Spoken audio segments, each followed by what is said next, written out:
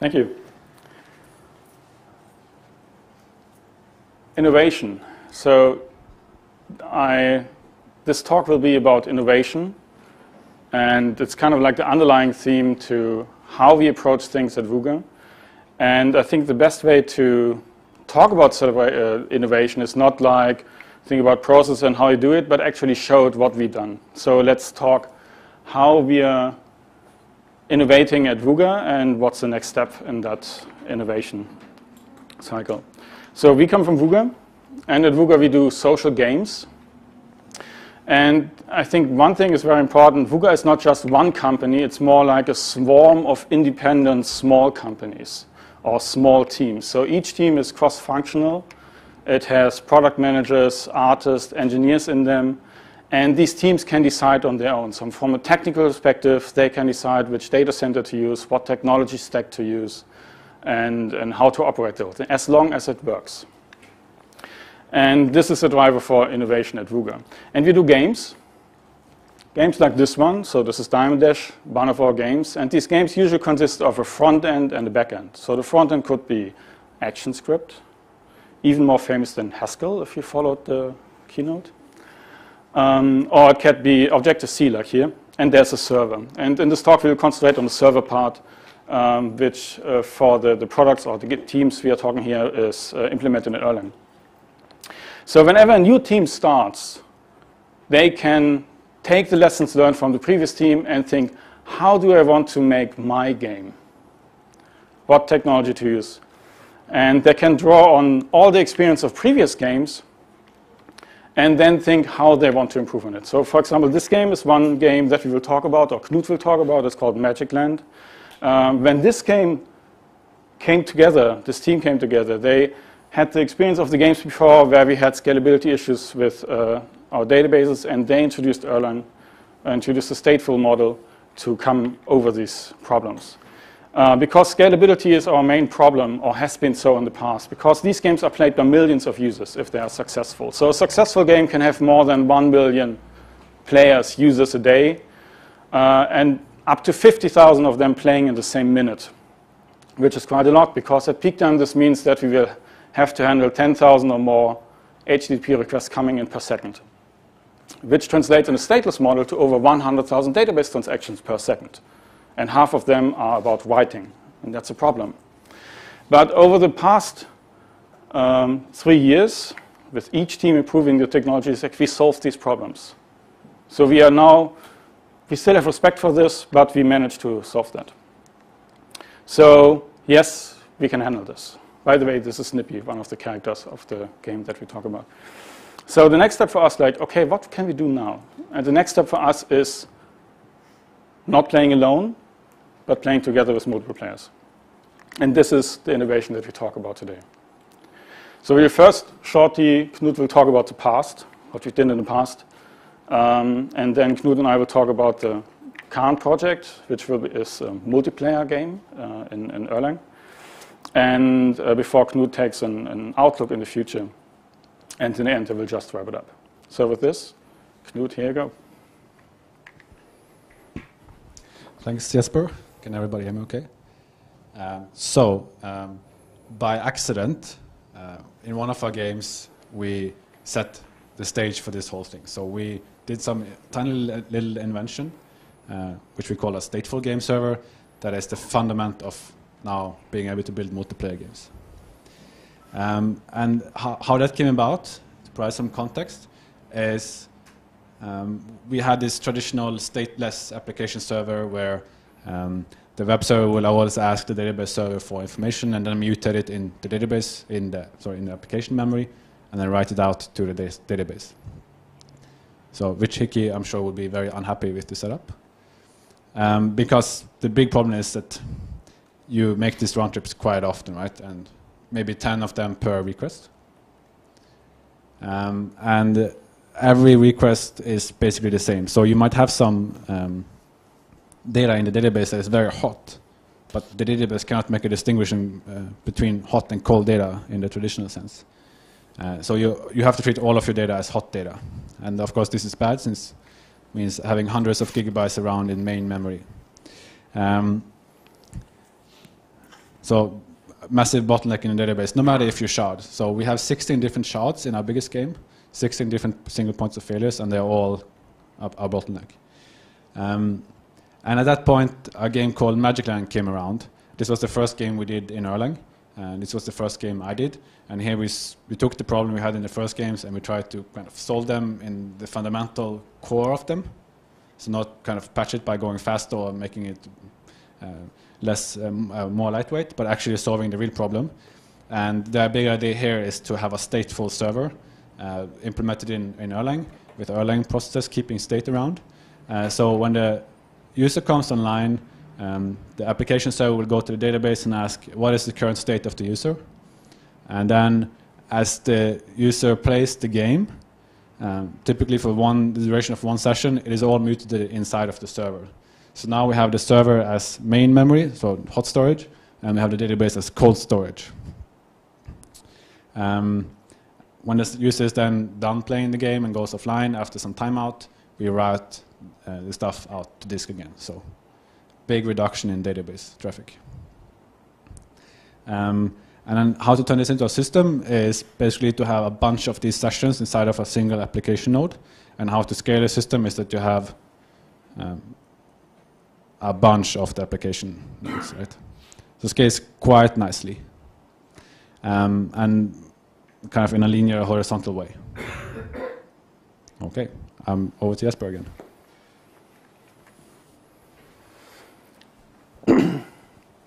So we had this foundation which solved our scaling problems, because with this setup we could handle the traffic that we had needed.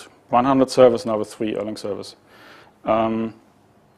because nothing is faster than RAM, at least compared to database. So we thought about how could our next game be like? How do we want to implement it? What do we want to add? And we go through this, so just some thoughts before we go to the implementation, how we did it. And that game was called Game 8. I mean, we are very innovative how our names. So there was Game 7, Game 8, Game 9. And our basic idea from the engineering side was, hey, you're not alone. These are called social games. What is social about playing alone? Not so much. So let's change that. Let's make a multiplayer game. So if someone does something, I want to watch that. And maybe if he wants to, I don't know, pick an apple, maybe if I'm faster, then I snatch that apple away. Wouldn't this be a nice interaction? So we talked to our product managers, and they said, yeah, let's try this out. So we did. But first we spent some time on how could we do this, because if 2 people want to snatch the same apple, who would get it? There might be conflicts. How do you resolve this? And we thought about 3 base approaches on how to think about the problem. A pessimistic approach, a schizophrenic approach, which come to in a minute what that means, and an optimistic approach. And pessimistic is probably the most simple one. So let's assume we have these 2 happy faces. The upper one is A and the lower one is B. And they are playing on their client.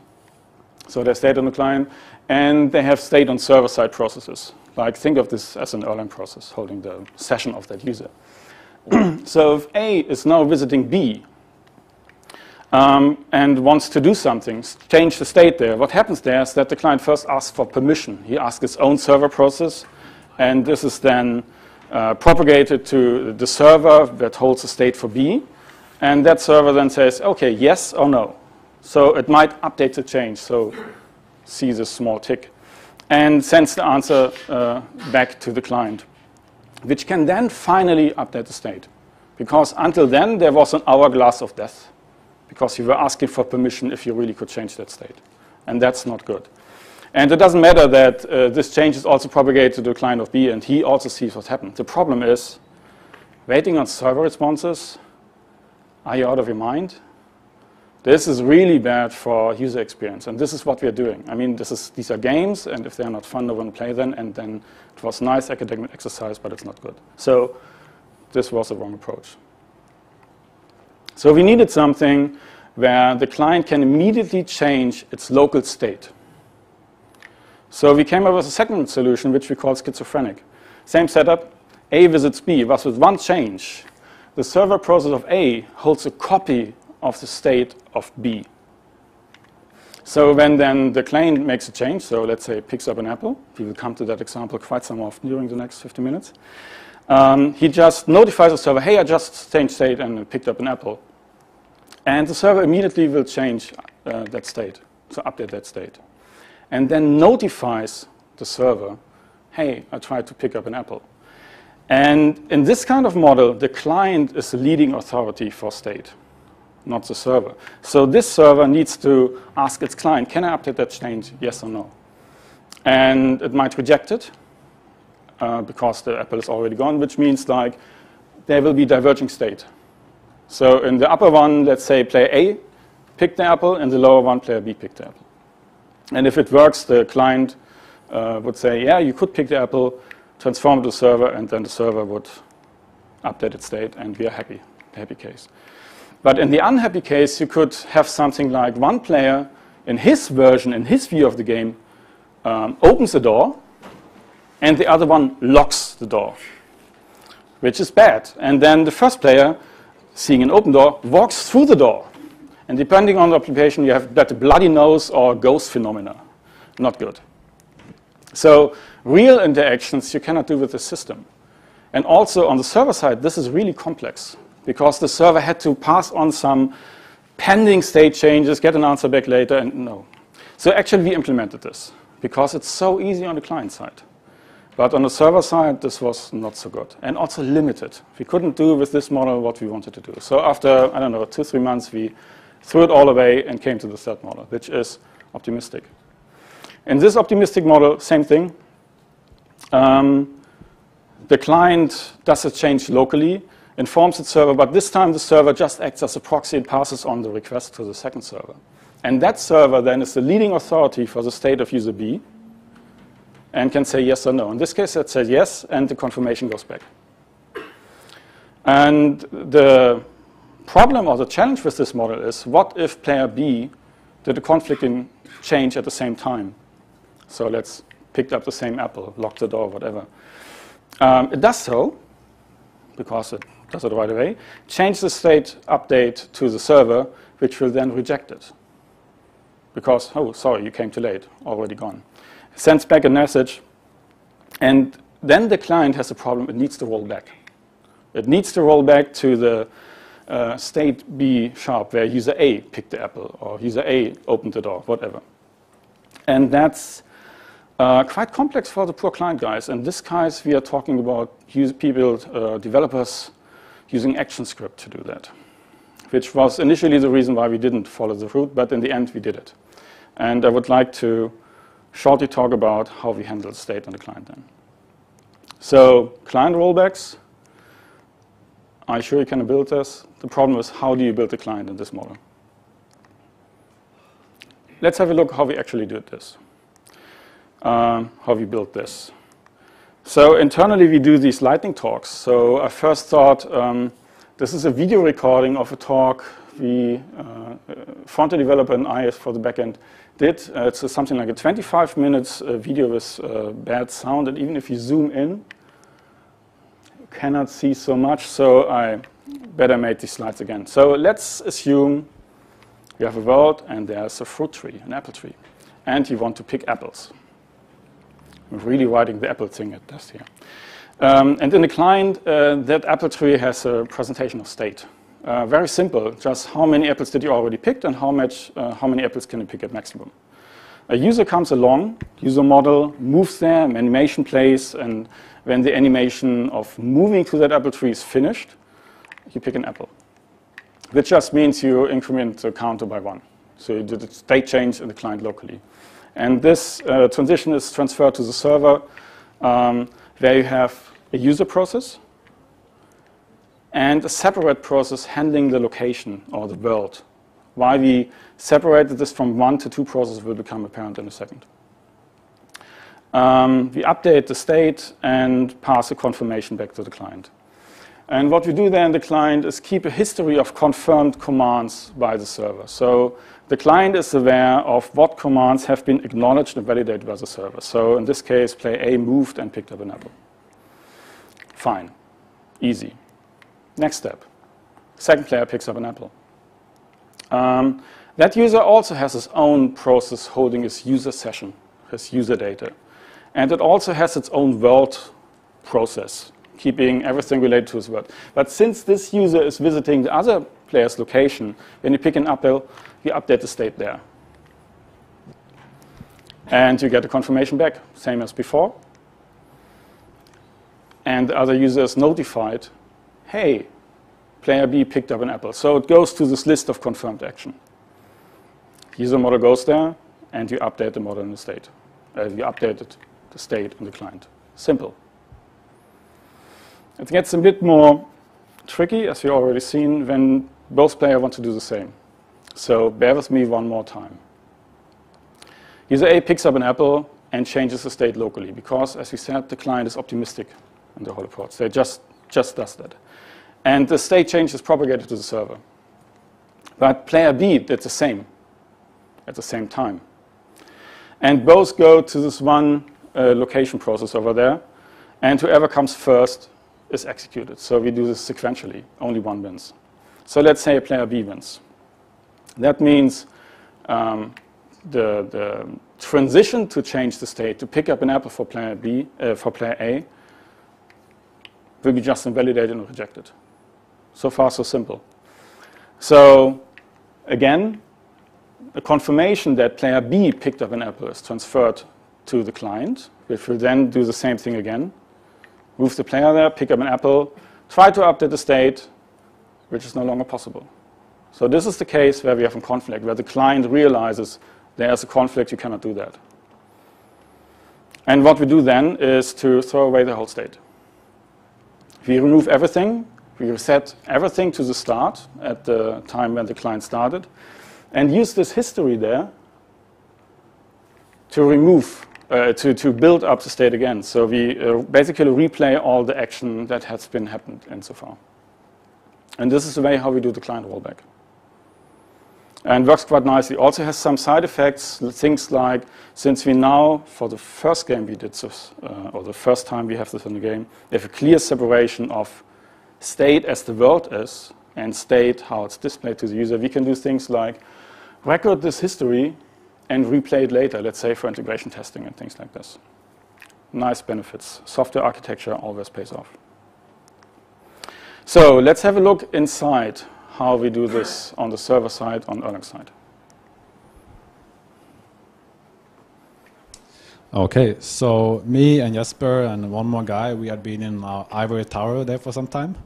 And it was time to come down deep into the trenches and actually build this system. And then we turned to our trusty old workhorse, Erlang. Show of hands, how many do Erlang? How many work with Erlang? Okay, good. So I wanted just to highlight 3 big reasons for why Erlang fits well for this case. One is the process isolation. So each and every process has its own space and can run on its own and is isolated from the other ones. So you can have a server with tens of thousands of processes. One crashes, does not affect anybody else, right? Good for creating this kind of solving embarrassing parallel problems. The other one is networking. So you have real kind of asynchronous evented networking in the VM, but you program as it is sequential code. So same thing goes for messaging. It makes it very simple to do communication between processes and so on. And the third one is the distribution mechanism. So big win for us is that you can have a bunch of these Erlang VMs and they can all talk together across the network as if they were just a local VM. So makes creating a distributed application much easier. So as Jesper said, we have 2 different types of processes. One is the user process, and this one then holds the user state. And the state of the user is stuff like your inventory, where you might have an axe. So I might go and visit Jesper, and then I want to bring my axe because I want to chop down his apple trees. I'm really tired about hearing about them, right? That's the role of the user process. It is also implementing the real-time push to the client. So really the problem we are facing here is 2 problems. One is state synchronization, the other one is controlling concurrency, and this is how we then synchronize the states. So we push out updates to the client in real time. So the world process, it's similar, and it keeps the world state, so how that world looks like and so on.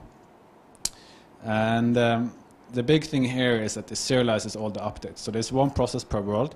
A world is not that big, so there won't be that many concurrent users, and thus controlling the concurrency, right? So we just eliminate the concurrency from the server and serialize all the updates. We solve the problem with the clients racing to get their command in. And so there's no lag compensation. We just process them in order as we get them from the client. The world process also implements the game logic. And the game logic is completely pure Erlang code. And it looks very much like this. So we take in the whole game logic and the command might be like pick an apple or place an apple or whatever. It produces a new state without any side effects whatsoever. And the reply we can send to the client saying, hey, an apple was picked. And with this we can build transactions. And this is really nice because at the end of the running the game logic, we can then say we don't like the new state. There's something wrong with it. The user might not have enough money to pick an apple or whatever, right? And then we can just simply roll back to the previous version.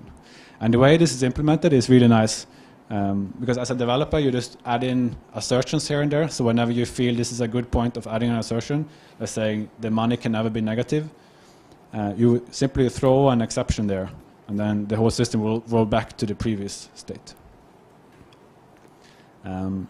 Another nice side effect is that you can take this state and a command, and it might crash in the server, and then to reproduce it, you just take the same state and the same command on your local workstation, and you can reproduce the crash exactly.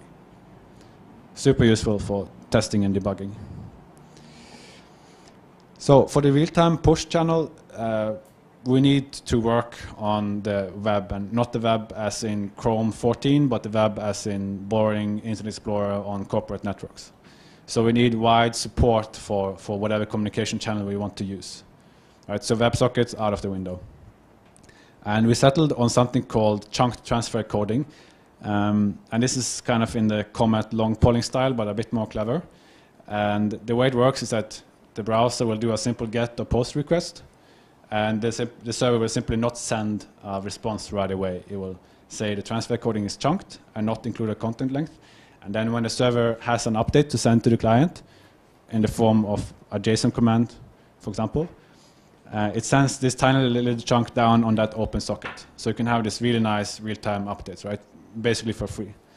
And the overhead is very low, the socket is already open, it can pass through any kind of proxies and so on, since everybody understands don't mess with the chunk transfer encoding. Okay, so that's how to build the multiplayer game, and then this next part is how to build a scalable multiplayer game, right?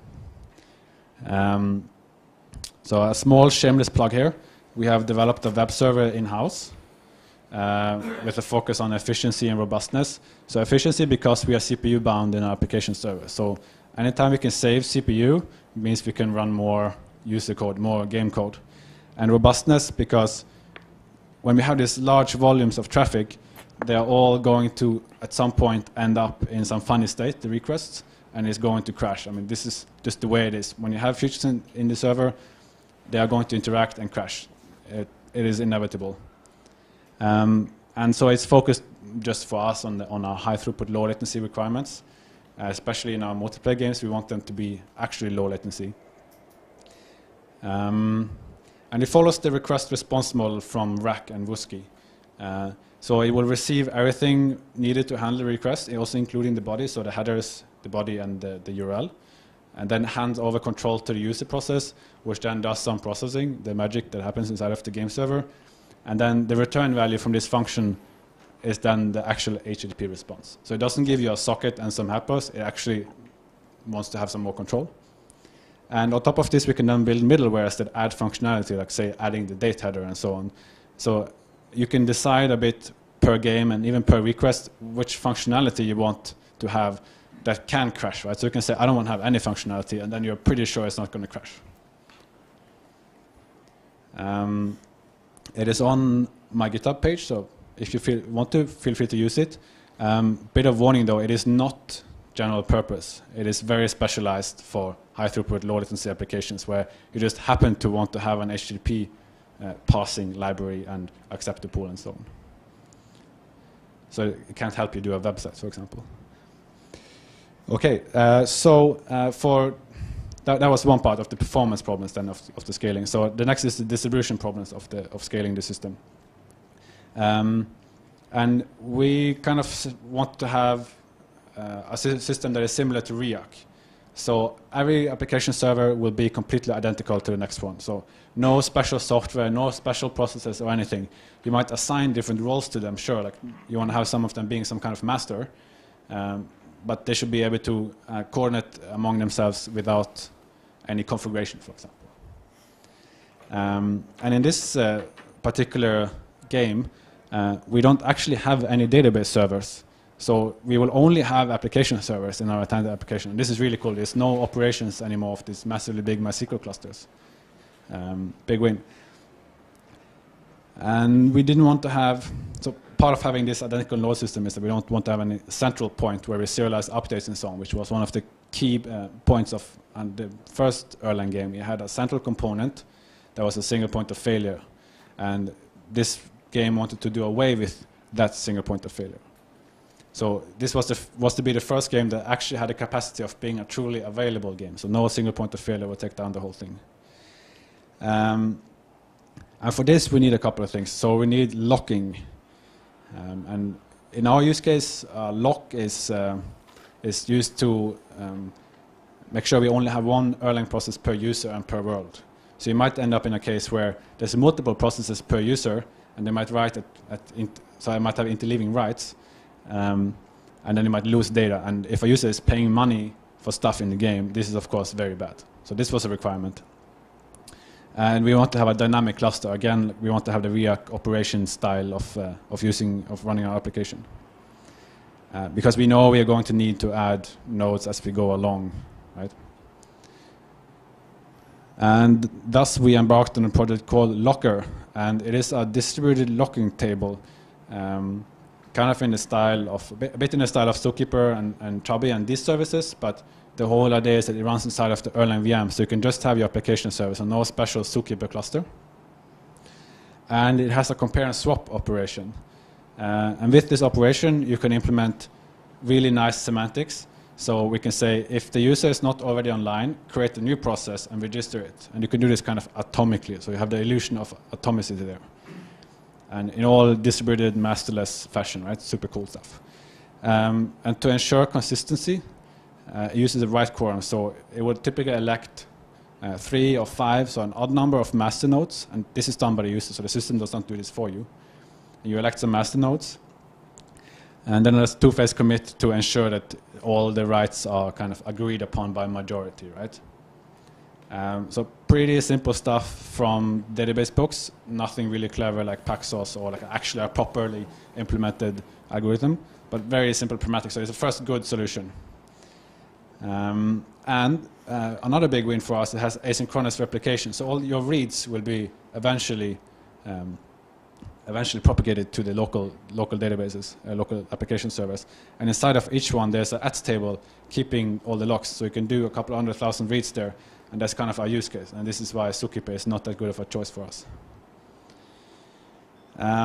Another big win is that it's 330 lines of Erlang code, which is also a testament to how nice Erlang is in programming distributed systems. It is simply one gen server that is controlling an @ table. And really a key piece of our infrastructure, really cool stuff, tested with proper and so on. Might be released as open source. Probably. Yes. So that is this game. And I also like to share a bit about our super secret upcoming work. Really, really top secret here, so you are special. So we have been doing some research. And the big thing here is that we call it research to our managers, but really we are just sitting in a corner and hacking on some stuff, reading some papers, going to extended lunches and so on. It's kind of like hammock-driven development there. And it has been really fruitful, actually. And this is also how we came up with Locker in the first place. So we have been focusing on multiplayer games. And after thinking for a bit, we realized that, yes, we can do everything we want. Everything is possible. We can do a first-person shooter game, first-person role-playing game. We can do a real-time strategy game like StarCraft 2 with thousands of units moving around in real time. We can do a turn-based game like chess, a bit boring, but still we can do it, and so on. I mean, the list is endless of the games we can do. So we want to talk to all of these product guys, because we're kind of a product-driven company, and so we need to get support from the product guys before we can really start doing some cool stuff in the backend, right? So we went to talk to them, and we realized that their ideas are completely out of whack with what we were doing. And we realized that it is really hard to implement a good multiplayer game. Because these guys, they will think of stuff that requires synchronization that is faster than light and stuff like this, right? So network latency really kills any good ideas. So the question became instead, how far can you go? So which ideas, and where can we meet in the middle? And the key here is compensating for lag. And the general problem is that as soon as you need to go across any form of network boundary, so let's say it's even on 3G, there's kind of a big goal, we want to support 3G, playing multiplayer over 3G, there's going to be massive lag.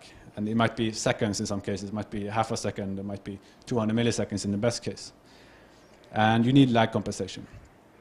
And there's tons of research on this, tons of existing solutions, really a lot of existing work, really interesting stuff coming from Blizzard and from Valve and all of the guys, they all have solutions for this space. And we kind of read about them, we played the games, and we found that yes, there's many good solutions, but they all really depend on the game you're trying to implement. So if you have a game where, as a guy, you're running around in a tiny room, shooting at other people moving around, it is very different from a game where you have 1,000 units moving around in a much bigger space. So I'd like to share two kind of big ideas we have. Still on the idea stage, and nothing productified yet. And we kind of have divided the camps into two different types of games. So the first is first-person shooter games, and the second is real-time strategy games. And in the first-person shooter games, these games like Counter-Strike and Quake and Unreal and so on, here speed is king. So the whole idea of this game is that you have some kind of gun, and a guy runs into your view, and then you shoot that guy, right? It's all about reaction time, and there's also a bit of tactics, how you move around and so on, but really it is about aiming and about being fast. So you also want, of course, the game to support this. So there's no longer possible to ask the server, so when you do a shot, when you do a kill, it's no longer possible to wait for the server to resolve this and then come back to you before you display an animation, right? You want to display the animation right away when the user clicks. And this leads to divergent simulations of the game. So typically you will use something called client-side predictions, and there's many different solutions there. But the idea is that the client is in lack of, when it does not have enough information, it will predict the movements of other users.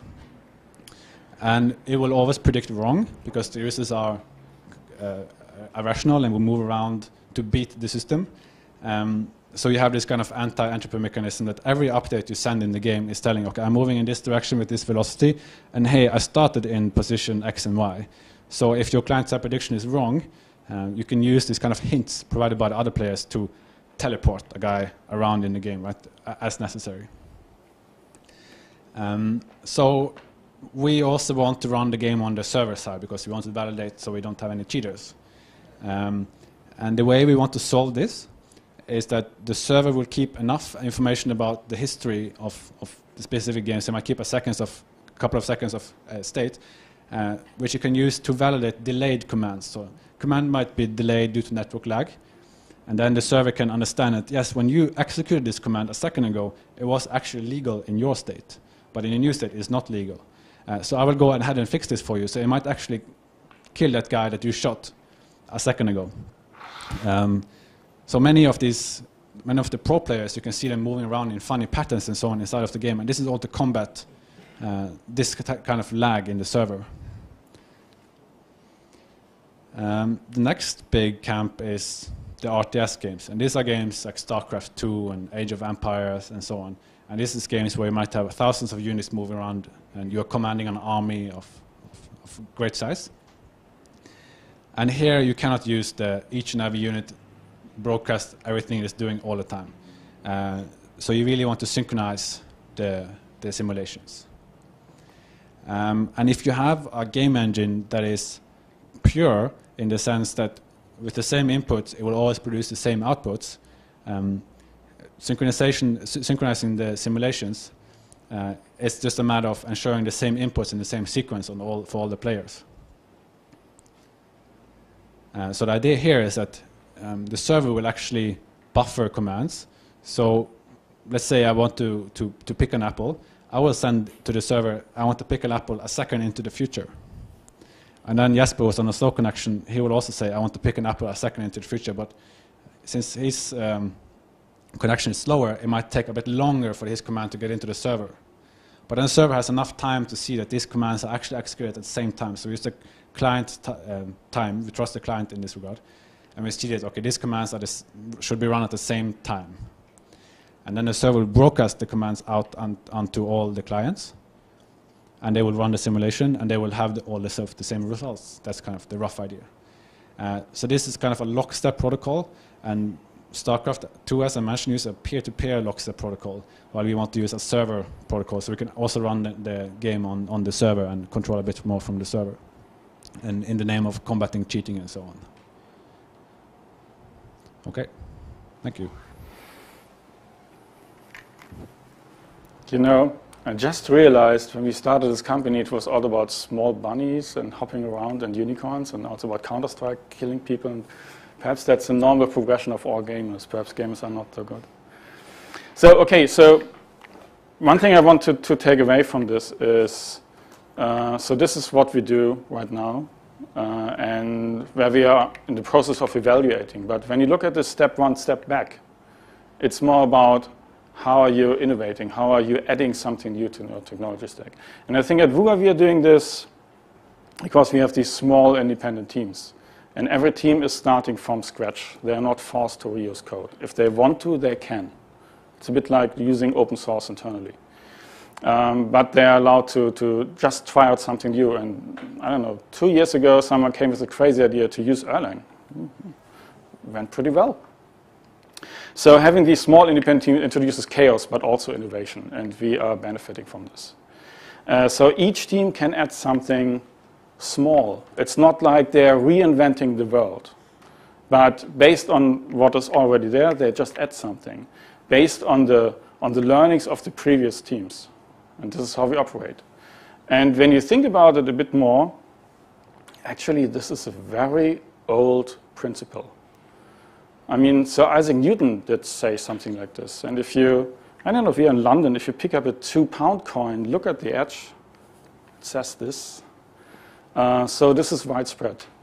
And this is how we operate. Every team just adds something more, and thereby standing on the shoulders of giants of the ones who worked on previous teams before. But I think this is also something that you can do. So part of it is this spreading of knowledge going to conferences like this. So this presentation, like all the other presentations which you did in the past, also on more specifics, how we do this stateful server in Erlang, for example, are available there. This slides will also be available on the TechMesh conf page. And also, I don't even know how many projects we open sourced. So please go to our GitHub account and just look the stuff up. I'm pretty sure that we will open source Locker when we come back. And you can also do the same with Knut's Alley server, which is a quite cool project, I think. Do you have any questions? I think we should pass the mic to you. And then it will be challenging when Knut speaks to me. So I was curious about the ActionScript side. When you're replaying the actual history, how efficient is that?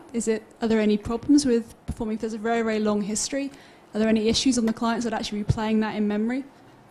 So no, it's actually not a big problem, because the presentation is just a very small command which is in the form of a URI, because this is how we communicate. So it's kind of like NPC move coordinate something. So it's 30, 40 bytes, and this is what we store in the command, and it's sufficient. There are quite so many because there are NPC running around, and these movements need to be propagated as well. But still, we are talking about hundreds of actions during a game session. It's not millions or thousands. And in this order of magnitude, it's not a problem.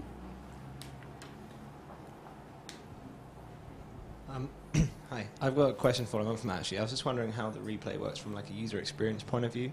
Like if the user sees something in the game and then it kind of unravels itself. Yeah, so this is the nice part where we have artists in the team. So they made up a nice picture, and it's a small buy, and he just broke a window. So your screen is a broken window, and just like, oops, I don't know who did that. And this is displayed for half a second, and then you continue. So you see it. It's not secret. It's not possible to do it secret. But then you make some fun of it. After all, it's a game. It's nice. Any more questions?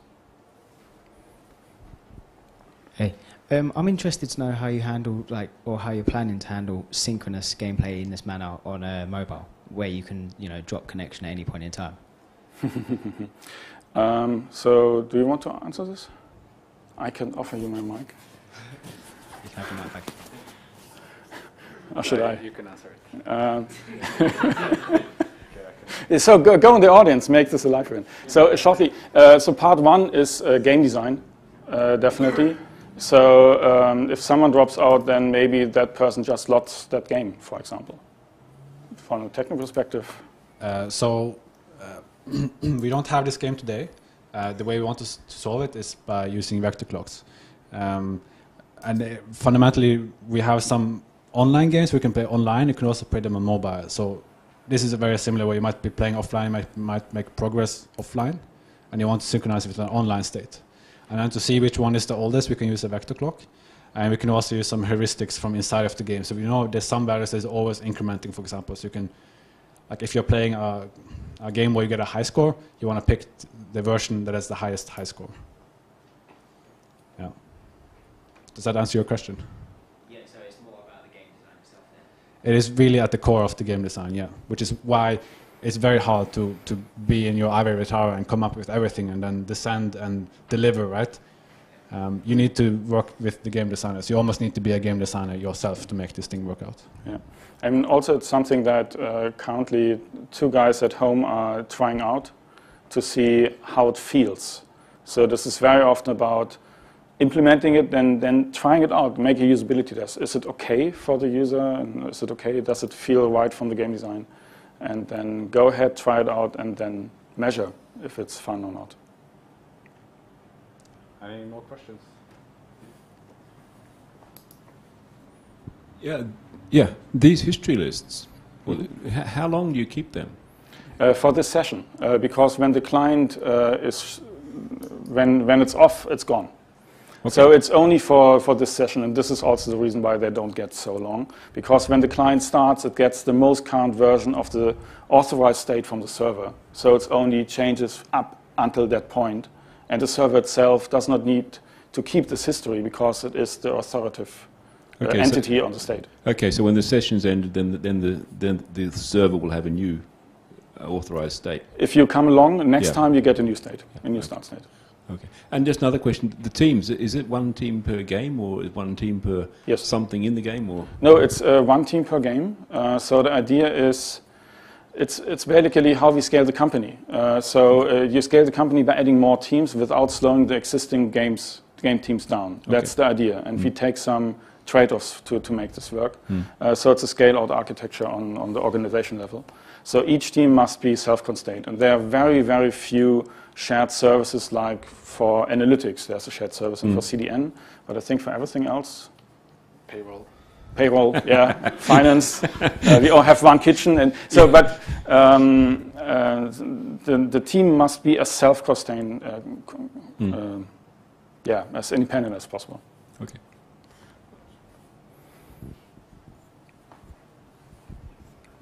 I can walk. Yeah, just one more question about the teams. Actually, I find that quite interesting.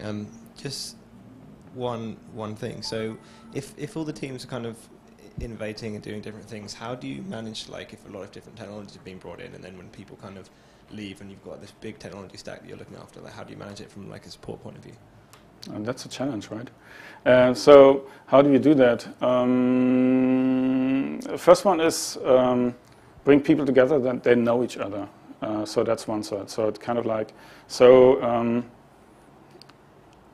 So do you know this Spotify? It's on TechCrunch. There was an article about how Spotify do this. It's very similar. So we have game studios which act as their tribes. So it's a bunch of teams, and what they have described, this is our teams. But we also, what they described as guilds, we have kind of like, we don't even have a name for that. So that's, let's say for all backend engineers go to lunch every Thursday. And twice per month they sit down together. That's why I had this 25-minute recording. I can show it to you. That's awesome. Where you're basically talking. These are just lightning talks, 10-minute time box, tell something. And one of the most important points that we exchange knowledge on is the architecture of the upcoming games. So I think for the last 2 or 3, Knut is a regular guest and telling us about these multiplayer prototypes. And he's also, we have a similar setup for backend engineers, for front-end engineers, product managers, analytics, artists. And he also goes then to the product guys and tells, hey, we can do this. Who wants to do a game with this? So, and these, this is kind of like a rubber band, keeping the company together and distributing knowledge. And it's not sufficient to exchange all the knowledge, but you know, hey, this guy did something. And when I have the problem, I know whom to contact. And so it's starting this discussion. And it's also much about culture and policy. If another game has a problem, hey, yeah, of course it's okay to drop off your stuff and help them. So this is how we compensate this. But it's a trade-off of having these separate teams. So it's not perfect, but it works quite well. Hi, great talk, guys. Thank you. I have a question about, so you've got the user processes, independent user processes, and then you've got like a world process, I guess, which is the game logic. And is that shared by the user processes? So have you sharded the world processes into small little independent isolated worlds? And how many sort of users can fit on that world? And if I want to play somebody else in another world, is that possible, or are you sort of stuck in your home world? So I think we should answer that one. So this first iteration of the multiplayer game is still very much entrenched in the ordinary way of doing social games. So it is one world per user. You can go and visit your friends' worlds and play together with them. There might be some inherent limitation in the product, but it doesn't make sense to have 1,000 guys running around there. But we could definitely do 100. But it looks like more the limit will be like 10, because it doesn't make sense from a product point of view. And you have the same problems in the really big game servers, like the AAA title, that it doesn't make any sense to have 1,000 guys inside of a room like this all shooting each other, right? So the limit comes from the product, not from technology.